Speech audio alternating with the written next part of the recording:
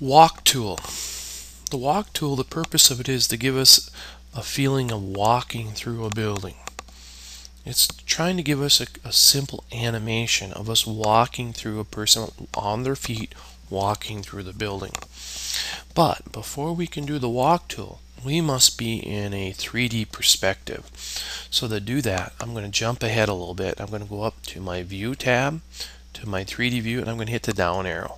I'm going to choose a camera, and I'm going to come down here, and I'm going to place my camera, and I'm going to slide my building back a little bit.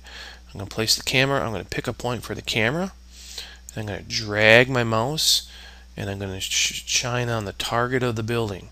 I'm going to shine right on these, towards these people over here, and I'll let go. Ooh, I'll pick right on the people there.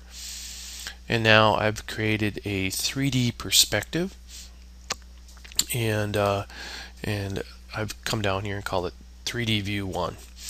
And now I can go to my my navigation bar, and I can go to my full navigation wheel and click on it. I can come over here and I can go to my walk tool. When I click on my walk tool, you'll see I get this round disc, and I get these little arrows that point. As I move away from that center, I'm walking. So right now I'm walking in the direction of my arrow. Okay.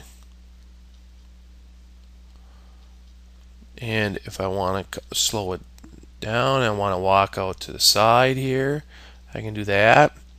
And I can walk over to this direction. And so I can walk, essentially, I'm going to walk, keep walking, walking, walking. And I'm going to start turning the building here. And I'm walking and I'm turning the building. And now I'm actually looking right in the window here. Alright, I'll keep turning a little bit. So I can spin around, walk in a circle, etc. Now I'm walking down the side of the building. Alright, the further I get away from the circle, the faster I go. Alright, so I'm going to go back here. I'm backing up now, I'm walking backwards. Now, this is controlling me to a height of 5'6". In other words, the average height of a person's eyes. If I let go and I